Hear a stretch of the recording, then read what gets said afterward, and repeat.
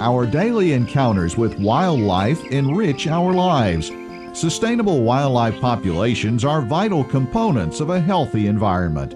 However, as urban areas expand and our demand for agricultural products increases, remaining rural areas are under intense pressure to meet and balance the needs of man and nature.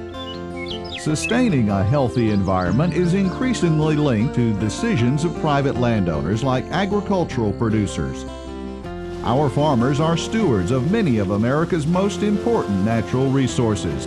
However, agricultural practices have intensified due to increased demand for food and fiber products and advanced farming technology. The result has been farm consolidation, larger fields, monocultural production, loss of idle fields, conversion of native grasslands and wetlands, and a reduction in overall landscape diversity. In short, the environment has been simplified, and there are fewer places for wildlife to exist and thrive. As a result, some grass and farmland wildlife species like the bobwhite quail are slowly disappearing from the landscape. Over the last 3 decades, bobwhite quail populations have declined by more than 70%. So, how do we balance the increasing demand for food and fiber with the need for improved wildlife habitat? Like most Americans, agricultural producers value wildlife and are interested in improving wildlife habitat. The key to increasing their interest in habitat improvement is to develop conservation practices that can be implemented without compromising agricultural production goals. These conservation practices must be easily integrated into production systems. They should also achieve multiple environmental benefits and improve whole farm profitability. The use of conservation buffers is a practice that meets all of these criteria. Conservation buffers are strips of land maintained in permanent vegetation. They're designed to trap pollutants, reduce water and wind erosion, create wildlife habitat, and provide other environmental benefits.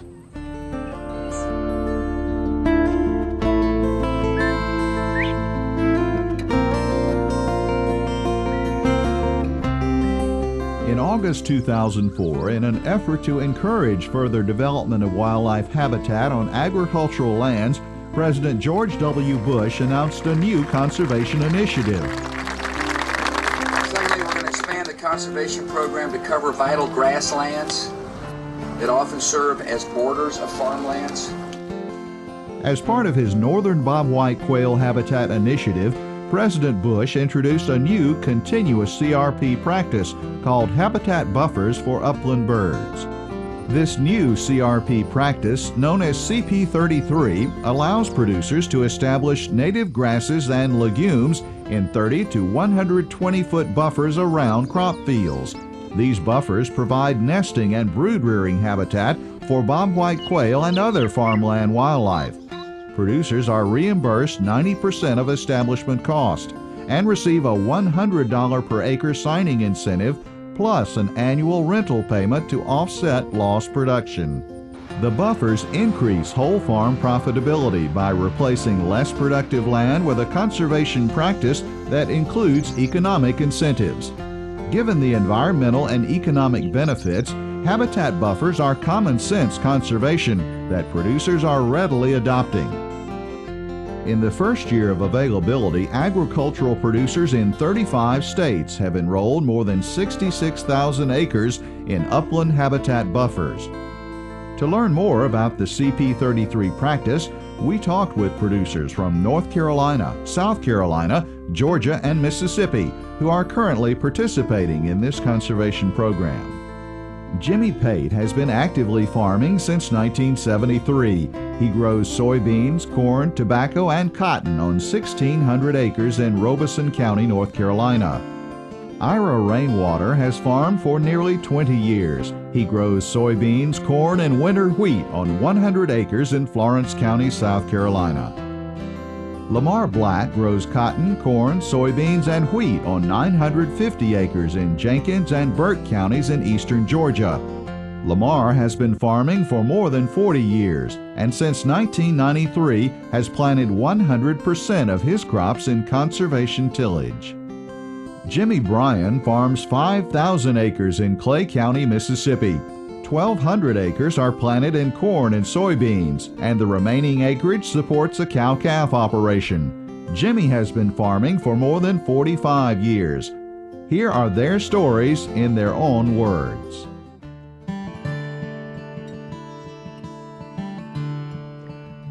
I chose to put the conservation program on my farm in the quail buffers because I'm conservation oriented. I've tried to implement every program that I can possibly sign up for to improve wildlife habitat for quail and other animals, as well as, of course, the incentives of doing that.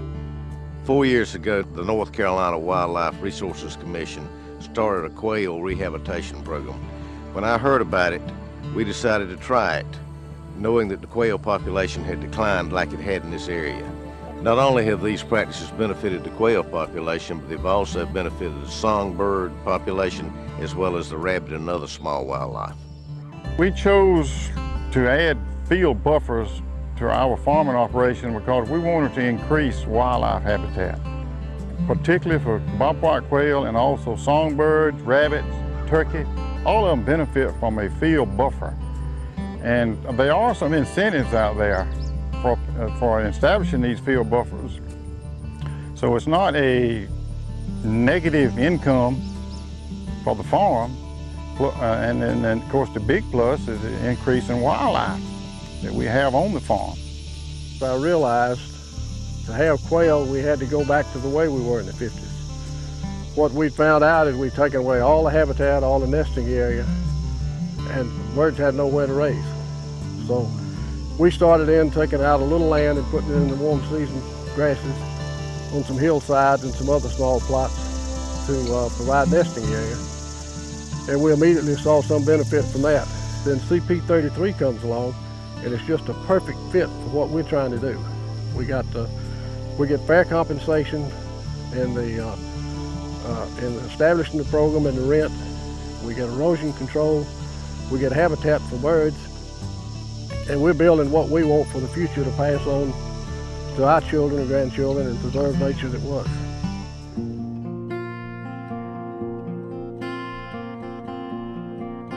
Our weed buffers have not contributed to any weed problem in the row crops or insect problems in the row crops. There's some thinking that maybe our field buffers may actually enabling us to control insects in our crop easier, because the field buffers is a habitat for not only the bad guy insects, but the beneficial insects. And so if we got the beneficial insects in the field borders, when the bad insects come to our field crops, we got beneficials that move in too, and they help control the bad insects. Field borders do not interfere with the operation because they're along the edges of the woods. We've seen no increase in insect pressure or weed pressure from the field borders.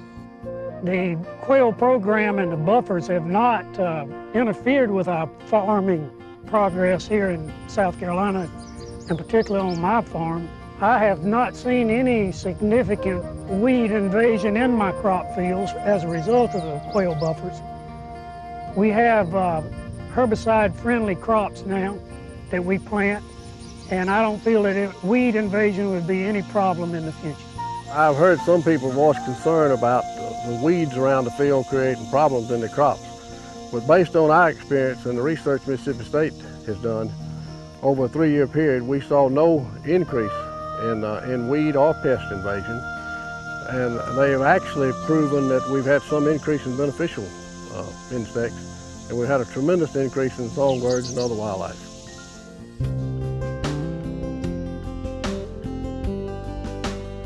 I don't think that the economic impact of the buffers will have any effect. We're in the early stages of this. It's going to take a while for it to work its way out to see exactly where we stand as far as the income is concerned. But I see no significant decrease at this point. We don't feel that our field buffers have interfered with our income from our row crops because there are incentives out there to plant these field buffers and maintain them. And with just the benefits we get from increased wildlife is another incentive, and so we don't feel like income has been harmed at all. There's been no loss of income from participating in this program using the field borders. The cost to us has been minimal because the field borders were along the edges of the woods, which normally don't produce anything anyway from the woods sapping the fields. Also, in addition to that, it's helped in erosion areas along the ditches.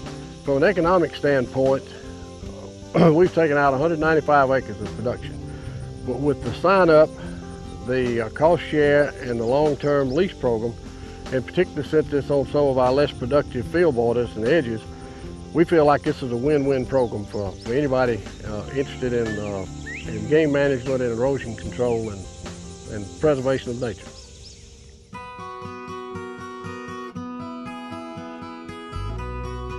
What we hope to accomplish with the buffers is, number one, nesting habitat for new broods, weeds and insects for the young chicks as they come along, and then winter cover where they can hover up and feed on the grain fields during the winter. We've got a good habitat now, particularly for young chicks to feed on, and we're just excited as we can be about what we're going to have in a year from now. Since we've established field buffers and have had them for approximately 5 years, we've seen an increase in wildlife. We've seen a slight increase in bobwhite quail. I would say we've seen a bigger increase in songbirds that occupy these field buffers. And also turkeys and rabbits, because it offers a very good habitat for them not only to feed in, but as protection from their predators. As a result of putting in the quail buffer program on my farm, I've seen an increase of quail sightings, songbird sightings, bluebirds, kingbirds, loggerhead shrike. I've seen turkey broods. I've seen young fawns that have bedded up in the buffer zone. So I'm excited about the program because of the wildlife impact that it's having on my farm. We've seen a significant increase in the quail population in the past 4 years since we've been involved in this program.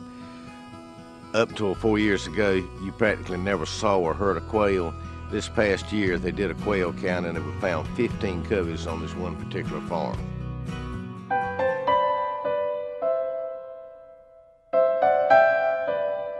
What I'm trying to accomplish here is to go back to what I remember as the best days on this farm in the 50s, where we had quail populations all over. You could get on your horse, follow your dogs around all day long.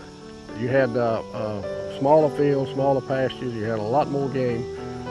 And my goal is to bring it back to that, try to make it as productive as I can, along with having all the recreation and entertainment that I can have, and to pass this on not only to my children, but to my grandchildren and whoever might come down the line.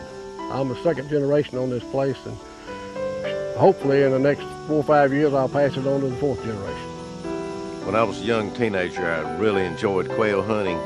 It's hard to explain the thrill of a young man going quail hunting and hearing that covey rise.